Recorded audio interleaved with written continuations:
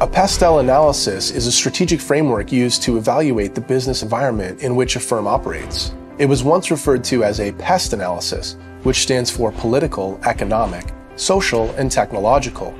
The framework has expanded to include environmental and legal factors too. The tool is valuable to many stakeholders in the business and finance community.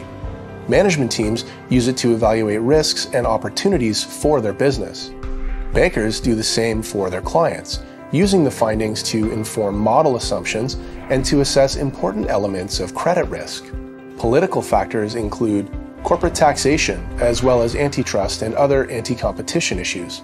Basically, anything with a political undercurrent, including fiscal policy initiatives that may affect the business community. Economic factors are usually big macro in nature: exchange rates, inflationary or deflationary pressures, and interest rates being big ones.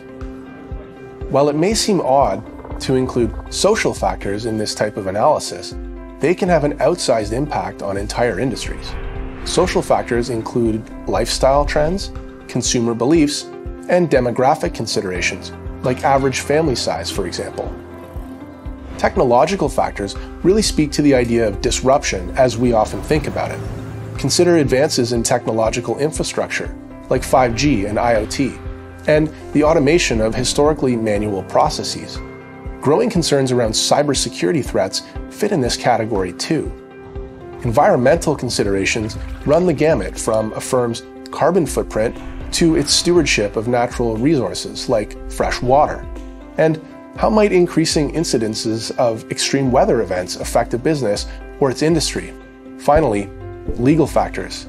Think protection of IP or changes to labor standards, as well as what we think of as red tape, like licenses and permits.